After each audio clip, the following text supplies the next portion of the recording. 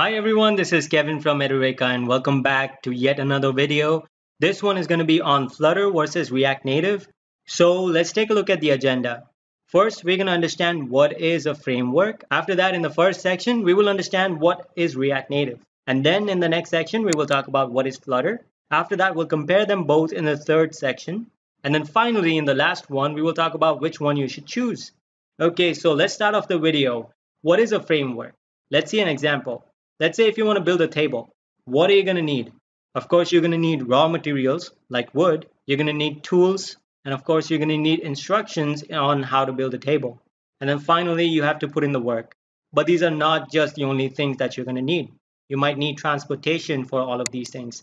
And you might need a workplace where you can build a table. So extending that idea to building an app. If you want to build an app, you're probably going to require a lot of different things like user interface, widgets, buttons, and other components.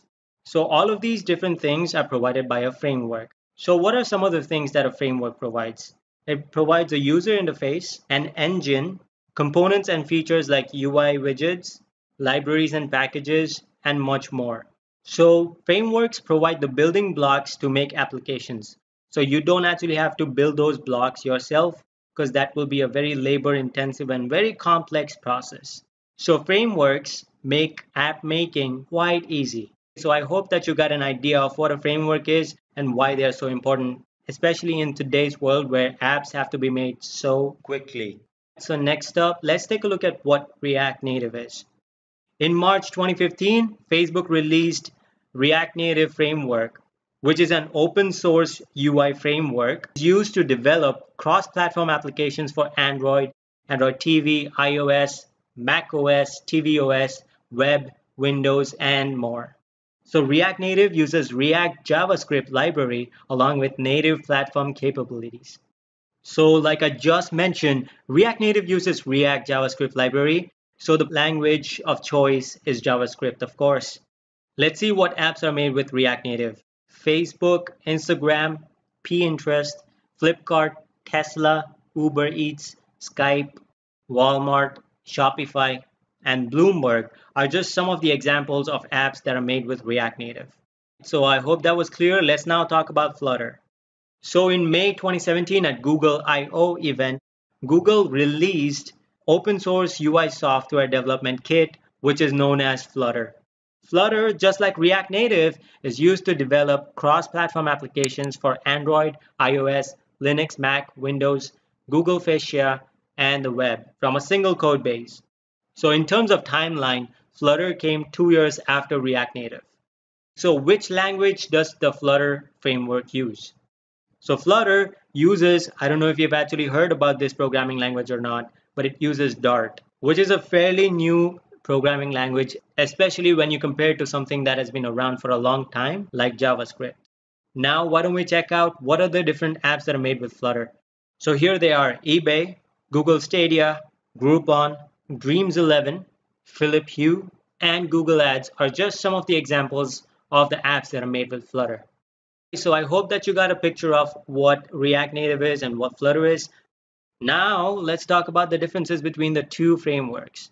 But before we get started, I want you to head down to the comment section and leave your opinion as to which one do you think is better and which one do you think you would pick out of the two. I hope you commented because we're about to start. So first up, learning curve. So when it comes to React Native, we know that JavaScript has been around for a while. So if you know JavaScript and if you can learn React JavaScript library, then learning React Native will be really easy. In case of Flutter, we know that Dart is a much newer programming language. So there's a greater learning curve here. However, if you don't know JavaScript, then it's easier to go for Dart because there's an additional step involved in learning React Native, which is learning React JavaScript library. But in case of Flutter, all you have to learn is Dart, and it's dead simple to use Flutter framework. And it's known in the developer community, and experts bear this opinion that building apps with Flutter can be easier than building apps with React Native, especially if you don't know JavaScript. Second criteria for comparison is performance. So React Native is not as good as Flutter at CPU intensive tasks. but it is better at memory-intensive tasks and uses less memory than apps built with Flutter. Flutter, on the other hand, obviously uses more memory, but it is better with CPU-intensive tasks like calculations, sorting, searching, and so on. Third, documentation. If you're building an application in React Native, then you have to rely heavily on third-party libraries, packages, features, and components. So when it comes to documentation in React Native, it is a hit or a miss because third parties sometimes don't have consistent documentation and sometimes it is just missing. Flutter takes this point because it has lots of libraries, packages, features, and components that are already built in. So there is less reliance on third party and the documentation for all of these inbuilt features is quite rich and it's very consistent because it is written by Flutter team. Let's take a look at the fourth one, which is features. You probably got a hint about this in the last point, but React Native comes with just UI rendering and device access APIs. And in order to access most of the native modules, React Native has to rely on third-party libraries. On the other hand, Flutter Framework is bundled with UI rendering components, device access APIs, navigation, testing, stateful management, and lots of libraries. So it removes the need to use third-party libraries. The next criteria that we're going to compare them both on is architecture. React Native is based on React library or Node.js, and the React framework needs a JavaScript bridge to communicate with the native modules. Flutter, on the other hand, requires no such bridge because Flutter engine has most of the native modules inbuilt, so it doesn't have to rely on platform native modules as much. Therefore, the size of Flutter framework itself is much bigger than React Native. Moving on, the sixth criteria is design and graphics. So in terms of design, React Native feels much more like a native app on any of the platforms than Flutter does. And the reason for that is it actually uses the native components under the hood. When it comes to graphics, React Native does have better graphics support and support for 3D as well, which Flutter doesn't. When it comes to Flutters, the apps built with it look and feel the same across the platforms. But it does have separate widgets with Material Design and Cupertino design languages. So the widgets can look like Android and iOS widgets. When it comes to graphics, since it doesn't have 3D support and React Native does, React actually takes the point for this one. Next, industry adaptation and popularity. Since React Native had come out 2 years before Flutter, many successful prominent players on the market use React Native to build apps. React Native repository on GitHub received 98.1 thousand stars. Flutter was late to the party, but it has been seeing increasing adaptation across the world. Flutter repository on GitHub has reached a whopping 130,000 stars, surpassing React Native. It was behind React Native recently but has gained quite a bit of momentum because of its shorter time to market and less developing cost. Next criteria is backwards compatibility. So when it comes to React Native, it actually relies on the native modules of that specific platform. So if the native modules are updated, there's a possibility that the app may break. But overall, it has good backward compatibility. On the other hand, apps made with Flutter have beautiful backward and forward compatibility since they have their own native modules built in. Next point of comparison is testing. When it comes to testing, they're equally good, but one area where they differ is that React Native, as you probably can guess, uses third-party features for testing, since there's no official features for UI level and integration testing. On the other hand, Flutter comes with features for unit, widget, and integration testing of apps.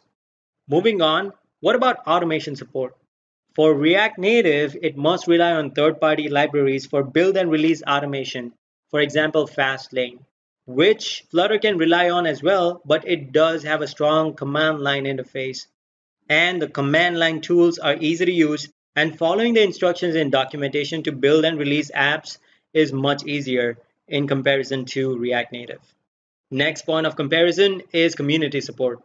And if you're thinking that React Native has a better community support than Flutter, then you're absolutely right. It has a vast and mature community since it has wider industry adaptation and popularity. And this framework has plenty of support, tutorials, and libraries out there. On the other hand, Flutter's community is not as big as React Native's, but it's rapidly growing, and the popularity is growing as we saw earlier. Also, there's a strong support from the Flutter team, and they have been rolling out so many updates to the Flutter framework. We saved the best for the last, which is job market and average salary. For React Native developer, there are about 2,120 jobs in India and about 3,250 jobs in the United States. And average salary for a React Native developer in India is 8 lakhs, and in United States it is 94,000 US dollars. This is actually where Flutter takes a hit. Right now, the Flutter developer job openings are more than 1,380 in India and about 960 in United States. And an average salary for a Flutter developer in India is about 6.75 lakhs and about 74,000 US dollars in USA.